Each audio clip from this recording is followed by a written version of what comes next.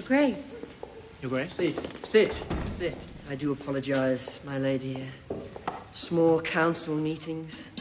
At what point has it become treason to waste the king's time? That's a lovely gown, my lady. Yes, it suits you perfectly. I imagine you might be rather cold.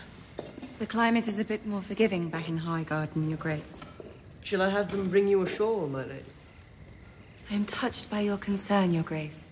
Luckily for us Tyrells, our blood runs quite warm, doesn't it, Loris? Yes. Loris, isn't the Queen's gown magnificent? The fabric, the embroidery, the metalwork, I've never seen anything like it. You might find a bit of armor quite useful once you become queen, perhaps before. Joffrey tells me you stopped your carriage at Fleabottom on your way back from the Sept this morning. Yes. I paid a visit to an orphanage the High Septon told me about. Margaery does a great deal of work with the poor back in Highgarden. The lowest among us are no different from the highest if you give them a chance and approach them with an open heart. An open heart is what you'll get in Fleabottom if you're not careful, my dear. Not long ago, we were attacked by a mob there.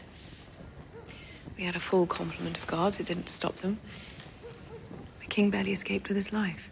My mother's always had a penchant for drama. Facts become less and less important to her as she grows older. Our lives were never truly in danger. You're right, of course. But you're your father's son. We can't all have a king's bravery.